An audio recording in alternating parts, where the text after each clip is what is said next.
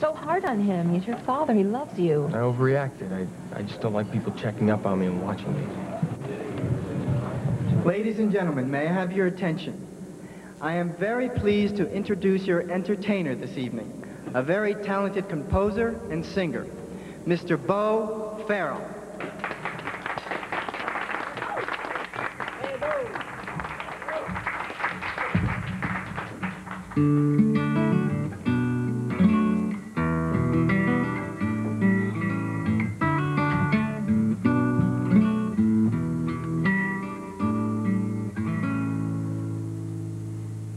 My friend, you've been a friend indeed, but I'm afraid I haven't been a friend at all. I confess I haven't told you all I feel inside, although there's really just one thing I have to say. You're a star. To me, that's what you are. Maybe others see you differently. Maybe they don't see as far. 'Cause like the sun you radiate such love and so much light. In the middle of the night, you're a star.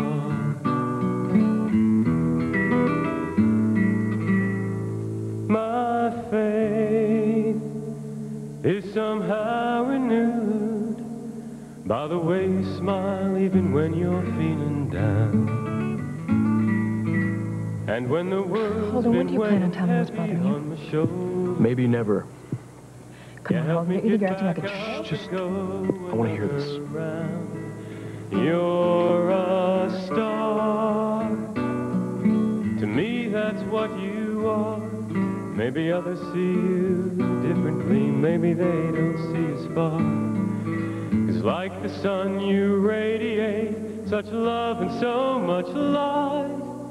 In the middle of the night, shining so clear and so bright, you're a star. One love, get closer. One love, get closer. When you're closer, that's when closer comes. What a cheap and a fresh smell. It's the nicest thing that you can do. Do it for me, and I'll do it for you. One love.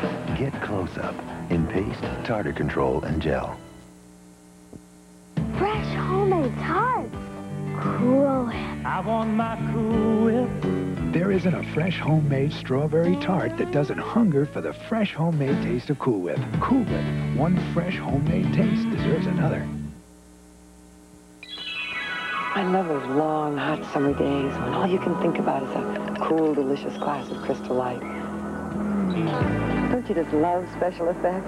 I believe in Crystal Light. Soft drink. 'Cause I believe in me. Americans are eating healthier than ever, or so they think. Even healthy foods may not be as healthy cooked in oil, margarine, or butter. But all-natural Pan no-stick cooking spray adds only 1/10 the fat and calories of those things and keeps food light and delicious. The choice is yours. These or all-natural Pan, because how you cook is as important as what you cook. If you're not a little nervous, then you're not alive.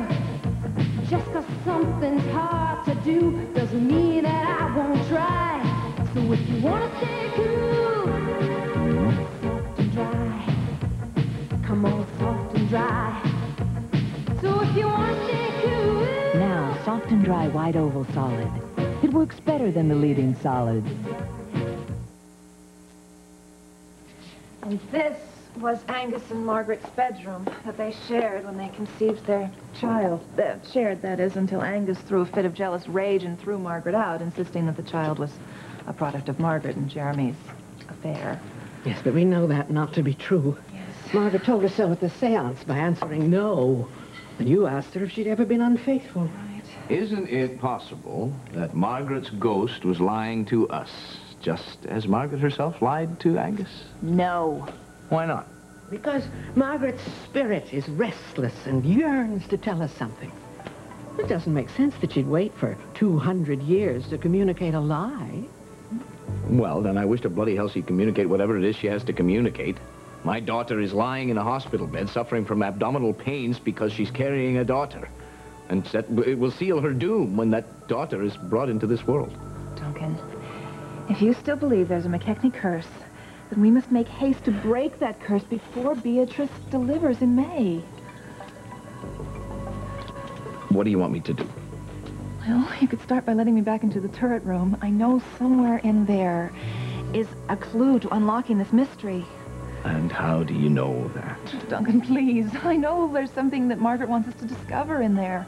But we must hurry. We must act quickly. Time is too precious to waste. Not only for Beatrice's sake, but for ours, too. Follow me to the turret room. Oh, thank you.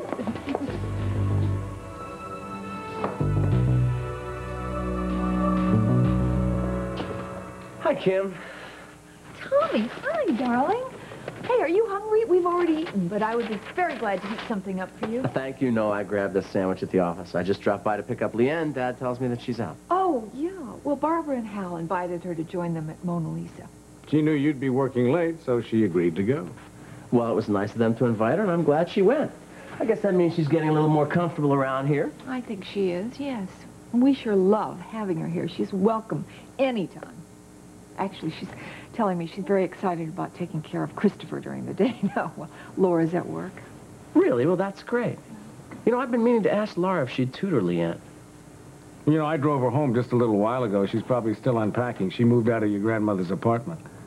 Maybe I'll run over there and ask her. I asked her once here, but there were so many people around, she didn't have a chance to respond. You mind if I use the phone? No, go ahead. Thanks. Honey? Yeah? Do you think I should say something to him about Laura's feelings? I don't think so, no. Let's stay out of it, I think. Now, this is weird. I'm dialing Laura's number, and there's a recording that says her new number is unlisted. You know anything about that? Well, no. I had no idea. Mrs. Delaney, I so appreciate your taking my mail in for me while I was away. My pleasure. The lifeguard